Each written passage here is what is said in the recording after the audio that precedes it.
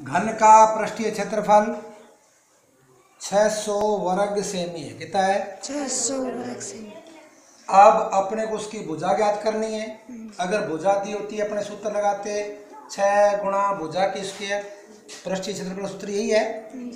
पृष्ठीय क्षेत्रफल दे दिया तो उसको लिख दो 6 गुणा भुजा की स्क्वायर लिख दिया, बराबर कितना लिख दूं? क्षेत्रफल 600 दिया अगले ने। अब अपने 6 गुणा भुजा स्क्वायर है तो भुजा स्क्वायर बराबर ये 6 आगे वाले में जाके बाहर लगाएगा, कट के कितने आ गए? 100।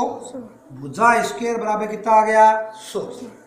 वर्गमूल लेंगे तो इधर तो इसकी घात उड़ गई, इधर 100 के ऊपर अंडरूट लगा दो। अंडरूट का मतलब वर्गमूल निकालना है, वर्गमूल। अब भुजा बराबर 100 का वर्गमूल कितना होता है? 10 सेमी। कितना आ गया? 10 सेमी। 10। कितना आ गया? 10 सेमी। ठीक है।